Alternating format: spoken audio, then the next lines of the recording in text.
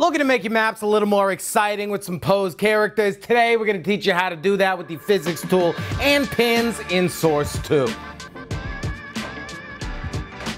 Alright, now I like to start with my basic template, then I threw a bathtub in because I personally want to recreate the zombie in a bathtub scene. Now, you want to go down into your models and search for an NPC. Now, I prefer to search here because then it doesn't have any of the kind of crazy functionality. It's basically just a model. Now, I've found some models do not work with the physics tool. Other models do. The newer ones seem to work really well. The zombie works fine, so grab your zombie, pull it into the world. Now, you can rotate it, you can start this off, you can do whatever you want at first to kind of get it into position, but once you start the physics tool, that's when the game changes. You click that button and then boom, look, your zombie is basically in the tub, but this is not exactly how we want to do it, and you probably want him changed a little bit too. Now, how do you get that pinpoint accuracy? Well, you drop a pin. Yes, that's all we really have to do, and you can drop as many pins as you want. You can move them around. I definitely suggest making the grid size a bit smaller so you have more control over where these pins are moving, but really, that's it. You put them in, you drag them around, you place them, and there you go. Your model is placed in the world, and you can place these things all over your map to make your spooky,